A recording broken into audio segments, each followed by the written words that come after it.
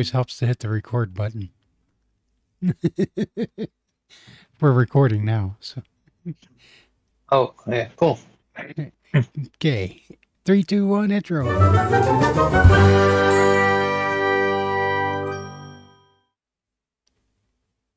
Hello and welcome back to Defluence Podcast. I'm your host, Uncle Bonehead, and with me as always is the very distinguished, I said distinguished this time.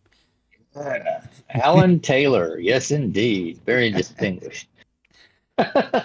Right. Now, those of you that listened to us for a while, you remember we were reporting on the XRP suit, or case, SEC's case against XRP. They dropped the judgment. You want to tell us about this? Yeah, so it happened Thursday, last Thursday on the 13th. Judge Torres released her judgment on the case, and essentially what it boils down to is in most cases, XRP is not a security. In fact, her words were, it is not a security on the face of it. And so, and its intrinsic, use case for what it was built for, it is not a security. However, there is one instance where it is, and so she ruled essentially that XRP is a security when it's sold directly to institutional investors, which it was. When Ripple launched, they sold XRP. It's kind of like a fundraise, when businesses do like an IPO and they sell stock to raise money for capital, for operations and such. That's essentially what they did. They sold XRP, took in some investors, and that helped them get their launch. So that's a security. Everything else is not. And so if you buy XRP on exchanges, it is not a security. If you trade XRP for another cryptocurrency, it is not a security. If you receive an airdrop of XRP, it is not a security. If you earn a bounty for, doing work for Ripple, for instance, it is not a security. The only time it's a security is when it's sold directly to institutional investors. So it's pretty much not a security for everybody except for people that want to use it to make money. Right. Did I say that right? Well, close. When an institution buys XRP for the sole purpose of a profit down the road when they sell it, that is a security. So, for instance, you said if you buy it to make money. So if you buy XRP on Coinbase, but you don't expect to use it for anything, you're just going to buy it and hold it and see if the price goes up. And 2 years later, after the price has gone up, you sell it, you made money. That's not a security. Okay, so let me see if I can get this in my head. Let's say you accept XRP as a payment option for selling your old book or your old laptop. And and then you got that XRP, and then later on down the line you're like, well, oh look, XRP's up, I can sell this and make a little more money, make some money off of it, or I can trade it. Is that a security then? Yeah, I do want to clarify one thing. They have not determined whether secondary sales are securities or not, and so in that scenario, what you're talking about is a secondary sale. So that's after the initial purchase. You buy it, or it's given to you, or you sell something like you say in exchange for XRP. Then later on, you sell it on the secondary market. We don't know if that's a security or not. There was no ruling on that particular because question. that's to me that's going to be the gotcha. Because I could see Yeah, the SEC doing that, saying, "Oh, yeah, you made some money, off of that. It's not a security until you make a profit." yeah. There's And certainly going to be tax implications for doing that. Okay, so exactly, the yeah, IRS has, their rules. Whether it's a security or not, that's going to be another question. Now, I say that, but if you buy from an exchange and then you sell XRP back to the exchange later, and you make money on that, that clearly is not a security. Those are digital asset exchange transactions. But if I sell XRP to you, directly, for instance, and I make a profit on that, that's the question whether or not that is a security. So we don't know. wow. So it's still a gray area, but Yeah, it's a lighter shade of gray. yeah, and so the ruling basically gives us more clarity regarding what the rules are going forward. Up until now, there really has not been any regulatory clarity. The SEC has simply been declaring everything a security. Right. And so if you're crypto, your security essentially is what they say, unless it's Bitcoin. Um, Which that doesn't make any sense.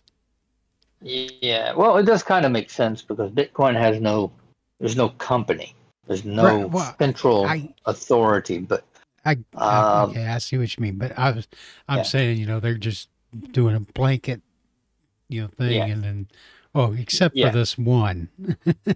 yeah. What they essentially, if it involves staking, which has become quite common now in the crypto space, then they're targeting those cryptocurrencies as securities.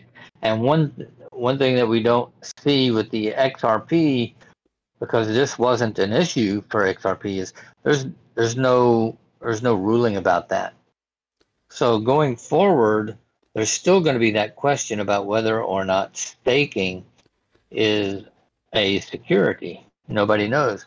But once the Coinbase and Binance cases go through, that should clarify that, because those are more about staking products, whereas XRP was really more about XRP and whether or not it is intrinsically a security.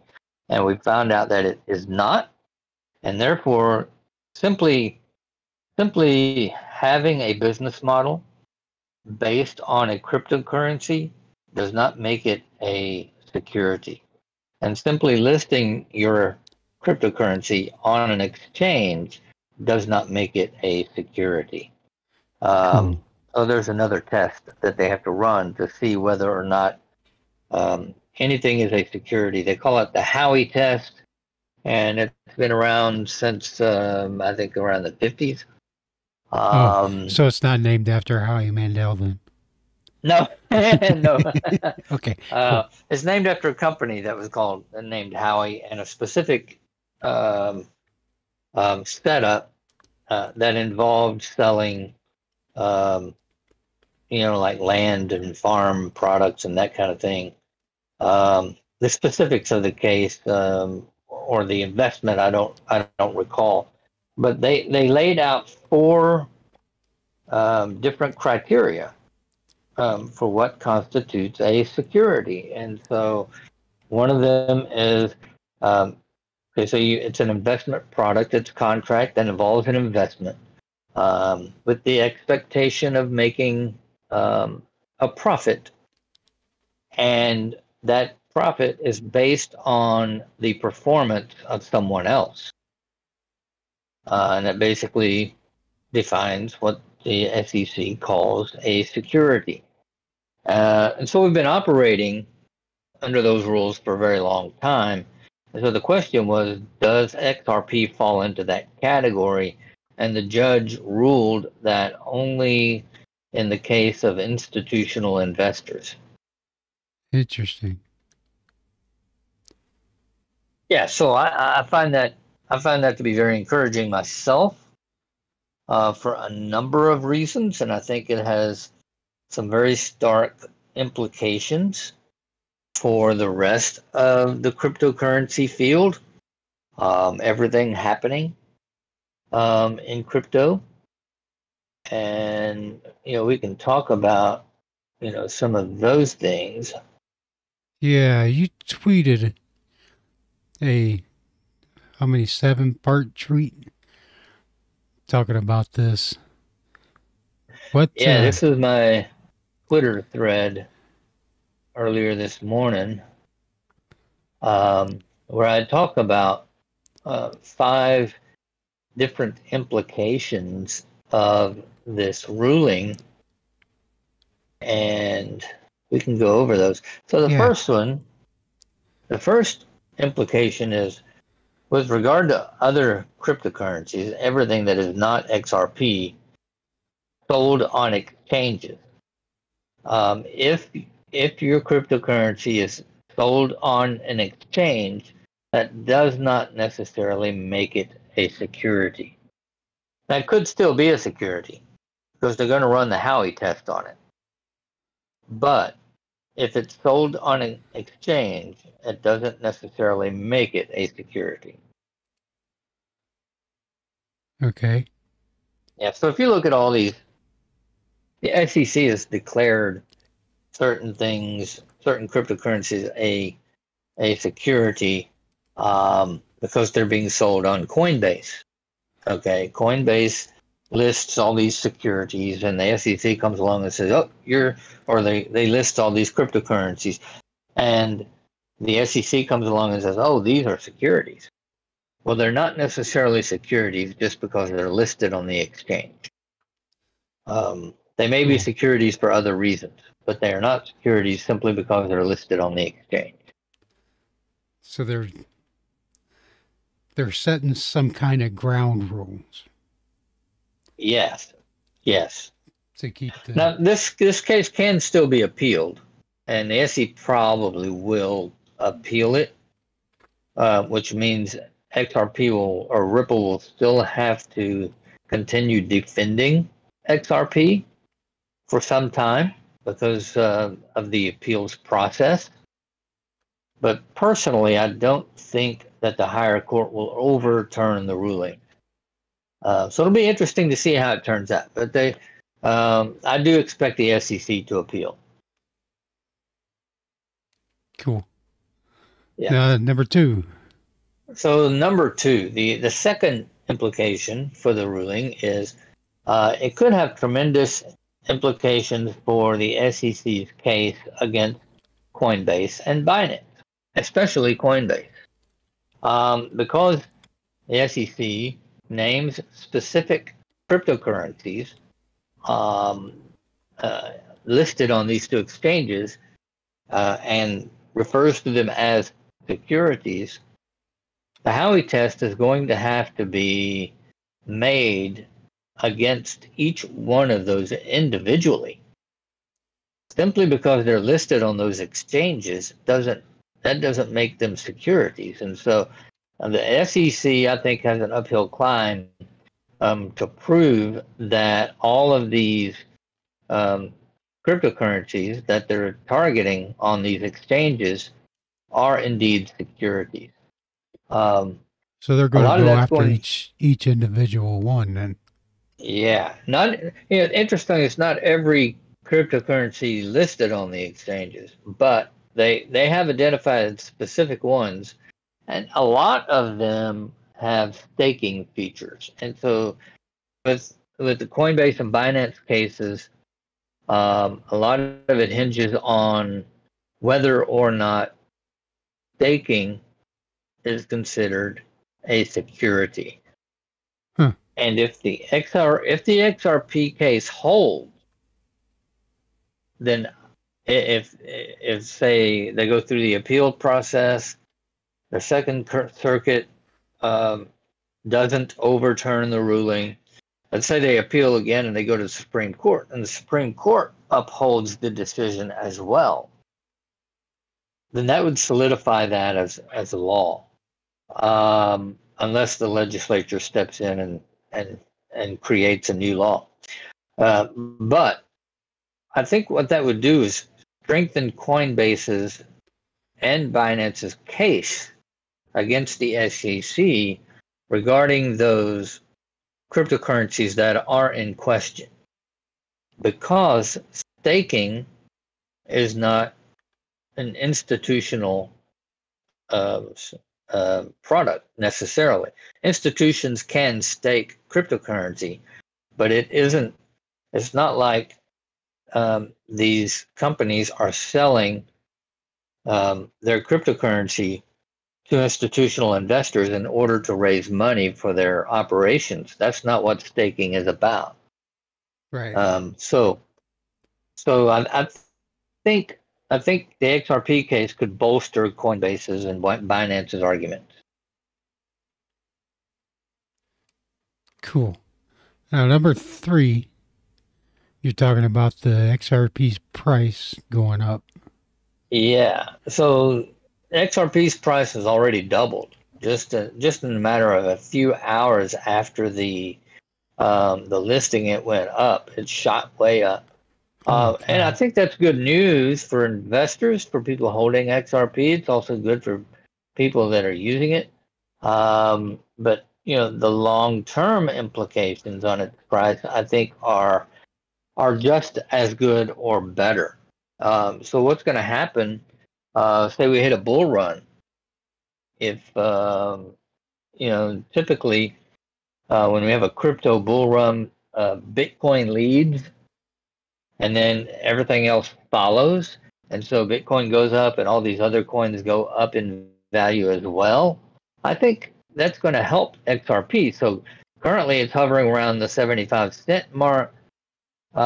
It has potential to go beyond its all-time high, which is up over $3.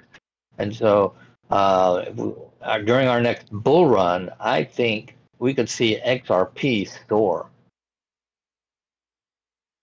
Wow. That's kind of cool. Now you mentioned that it's on number 5. He's talking about the international settlements and cross-border transactions.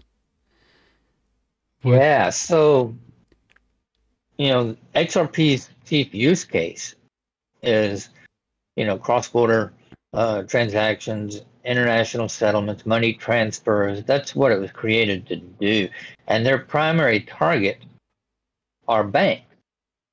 They built the product for banks.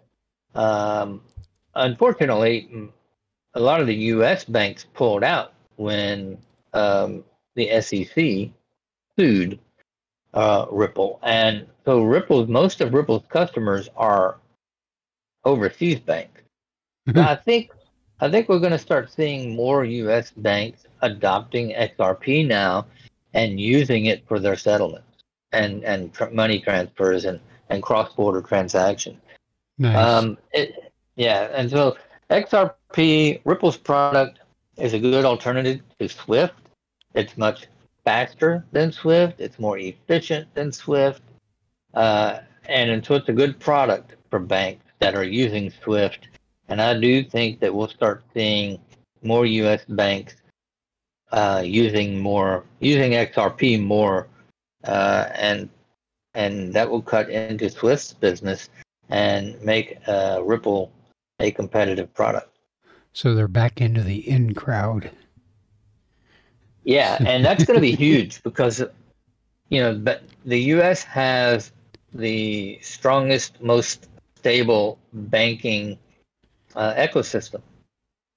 And so if U.S. banks are getting behind the product, I think that would drive more value for Ripple and drive up the price of XRP even more. Cool. Now, number 5, you're talking about seeing more targeted legislation, Yeah.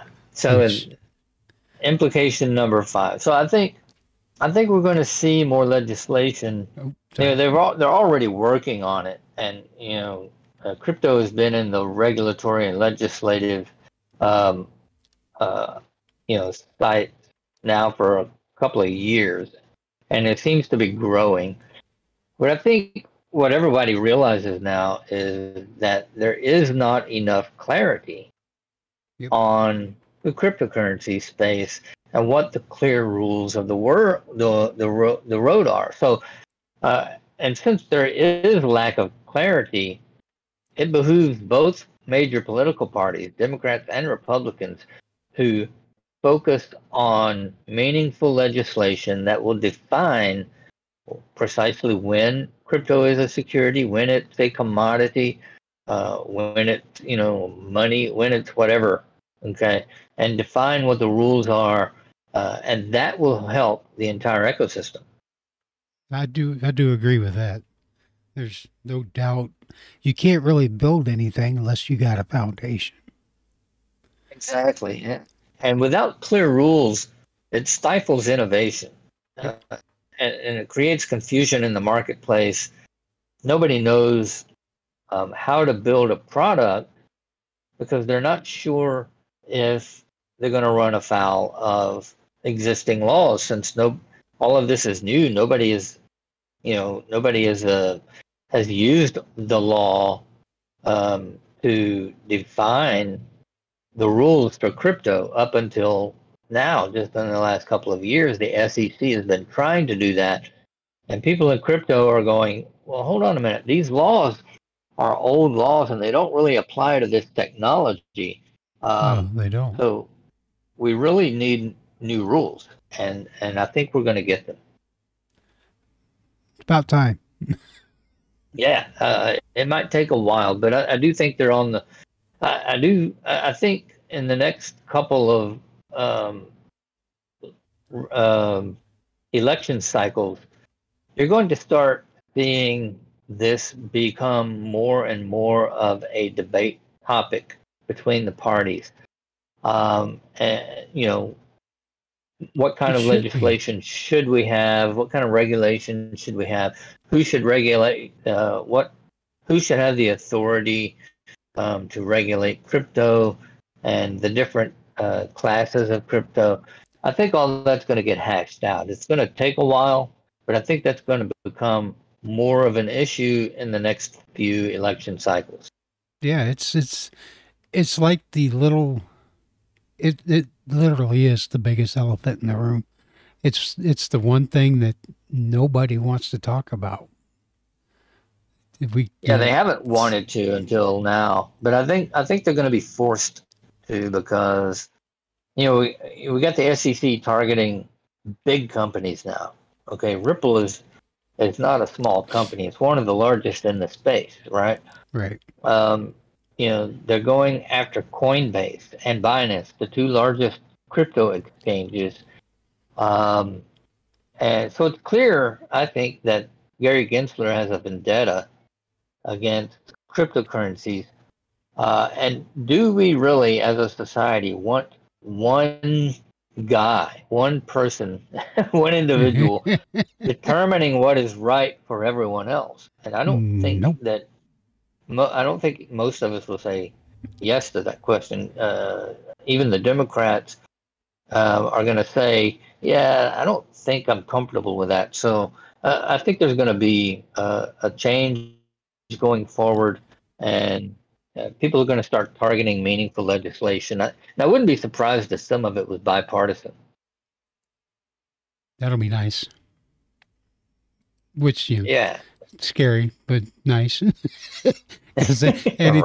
anything they get together on is usually not Yeah, it's usually not good. right. In this case, I think it will be. As long as they don't go overboard and get, you know, too nutty with the laws and the rule. If they make sense and they drive innovation, they help build the sector and legitimize it without stifling innovation, by helping entrepreneurs get creative with their product, then I think it'll be a good thing.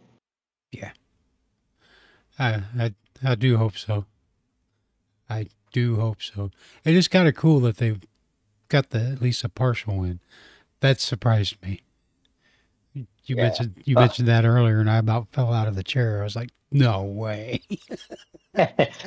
I'm not really that surprised.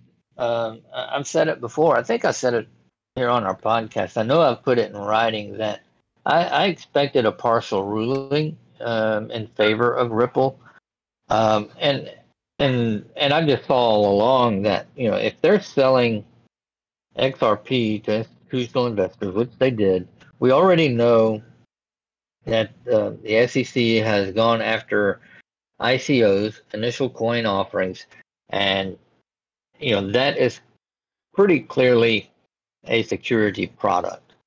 And that's essentially what XRP was. They didn't call it an ICO, but they were raising funds. They were selling XRP to institutional investors so that they could acquire capital. I mean, that was the whole point.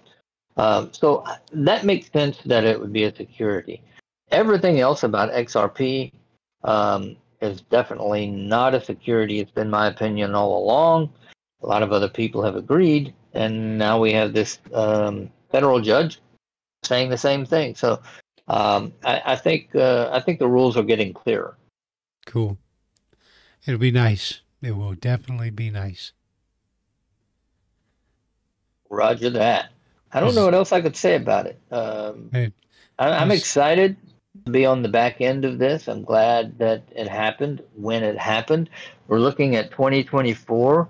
The next Bitcoin halving is just around the corner. And traditionally, Bitcoin halvings are catalysts for bull runs. And so I think we're on the verge of another bull run. So this is really good news. It gives optimism in the market. And so I think we're going into the last half of this year with our heads up and reasons to be confident. Nice. It'll definitely nice. Bitcoin halving, is that going to be the day that ever all the Bitcoin users Bitcoin maxis get together and eat like turkey and pumpkin pie and yeah, that would be a pretty cool thing, actually. Yeah, no, I don't know if you're familiar with how Bitcoin works, but yeah, I was just trying to be funny. Yeah, it's like Thanksgiving Day, but it's like the Pilgrims and the Indians getting together. But anyways, yeah, I'm really looking forward to seeing what 2024 brings.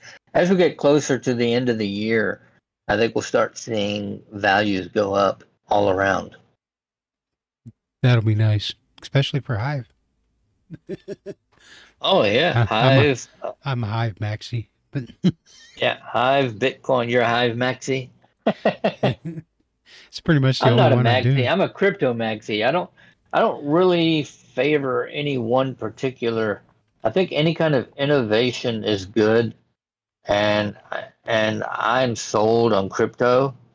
I think it's great. All the different use cases that we have, all the different types of cryptocurrencies that we have. There's a lot of scams and things like that in the space, but I think eventually they'll get washed out, most of them, and we'll have I think real meaningful legislation. I think the technology is astounding. It is. What you can do with it is literally just blows your mind. Yeah, and I think we're just at the tip of the iceberg. I mean, we're just getting started, so it's going to be amazing to see where this goes in the next 30, 40 years. Absolutely. So, Hopefully, I'll live long enough to see it. me too. Y'all go check us out at defluence.online for now. In August, that domain's going to change over to defluence.me. But anyways, that's neither here nor there. For now, you can email us at podcast@defluence.online. Find us wherever free podcasts are sold. Go check out Allen's paragraph.xyz at tailored content, and subscribe to his newsletter. Yeah, and just so you know, tomorrow is going to be the XRP issue. So I'm curating all the news I can find on this XRP ruling and what people are saying about it. So be sure to tune in. Check it out. Yep. Consider this your preview of the tailored content newsletter tomorrow. Absolutely. So, and you'll have opportunity to collect it as an NFT too. So I got a really cool graphic planned for that. There you go. Well, we'll catch you guys again next time. Be good, be safe. Never stick your finger where you wouldn't stick your face. Mm.